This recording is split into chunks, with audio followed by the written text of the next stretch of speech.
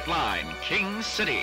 A city devoted to the glory of God, but in her dark underbelly, there are villains gathering.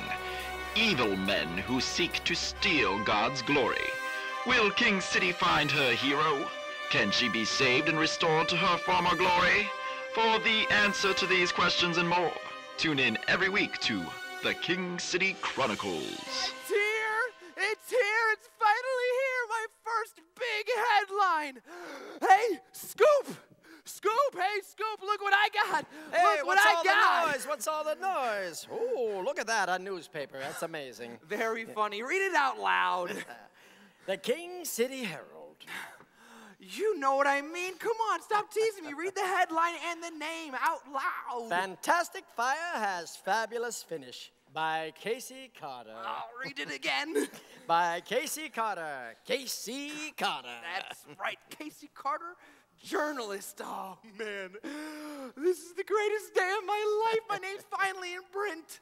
You should have been at that fire scoop.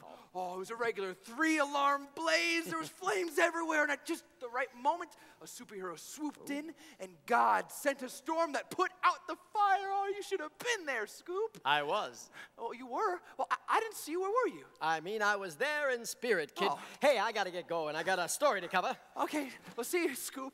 Help, help, help! Somebody help me, please! Anybody help me? Hey, what's the matter, kid? It's my doggy. He's missing. Oh, hot dog, another big story. All right, very slowly. Can you describe the victim? He looks like He looks like a dog. a dog. Okay, well, can you be more specific? He's hairy, Okay, he's hairy. Okay, yes, hairy. has 4 legs, 4 legs, yes. And a wet nose. a wet nose. Okay, now we're getting somewhere. Okay, when did you last see your dog? Right before, Okay, right before. right before I lost him. You're not going to make this easy, are you? Never fear, Scripture Guy is here. Scripture guy? Scripture guy? I will preserve your purloined puppy. What? I'll save the dog. Oh, here he is. Put out your arms, kid. Doggy! Thanks, Scripture guy. You're the bee's knees. It's all in a day's work for Scripture Guy. Oh, wow. That was awesome. You're a real hero, Scripture guy. Well, I never claimed to be super. I'm just an ordinary guy doing extraordinary things for the glory of God. Kind of like Gideon. Gideon? Who's Gideon? Oh, Gideon was an Israelite in the Bible. Oh. Yes, and God used him, a very simple man, to do an extraordinary thing. Here, let me get out the good news and I'll show you. Okay.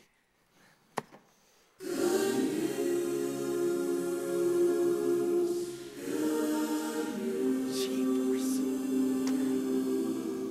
Here we are.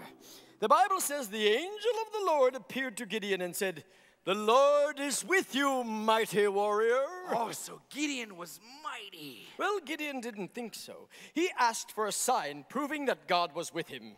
Oh, well, golly gee, Scripture guy, what kind of sign was he looking for? Well, the sign was for God to wet a fleece, to soak it completely with dew while the ground around it stayed completely dry.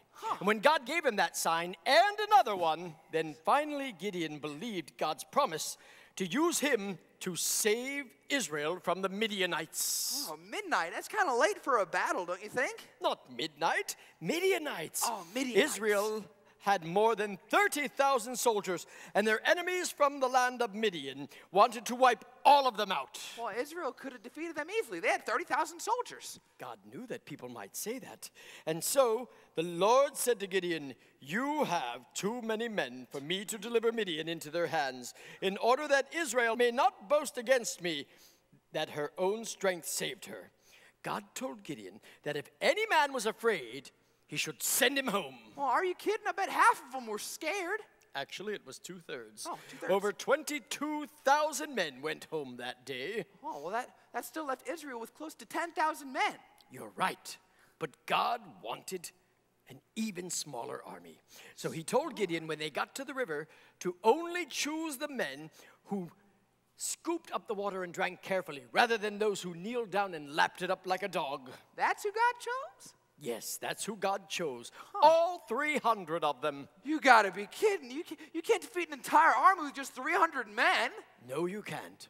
But God can. Well, how did he do it? How did God do it? Oh, you'll never believe it, kid. All right, now God told Gideon to give each man a trumpet, a jar, and a torch. And at just the right moment, it was late at night, they all blew the trumpets, smashed the jar, and raised the torches, and all of the Midianites ran away in fear. Oh, jeepers. I bet everybody gave God the credit. They sure did. And just like Gideon, whenever I fight an enemy, I know it's God who gives me the victory. That's a signal for distress. If my ears don't deceive me, there is a bank robbery going on uptown at this very moment. This is a job for Scripture Guy. I give everything to honor my king. Oh, gee whiz. He's such a godly hero. I'm so glad to know him. Oh, gee, that's Scoop's phone. Maybe I should answer.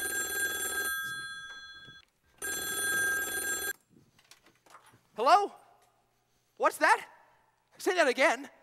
There's a big accident downtown? Okay, thanks. I'll give Scoop the message.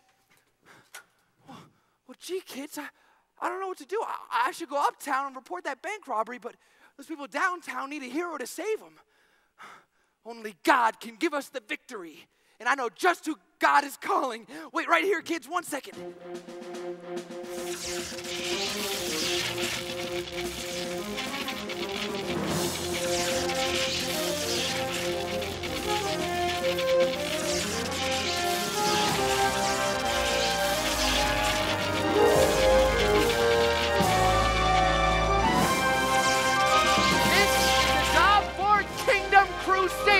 I give everything to honor my king.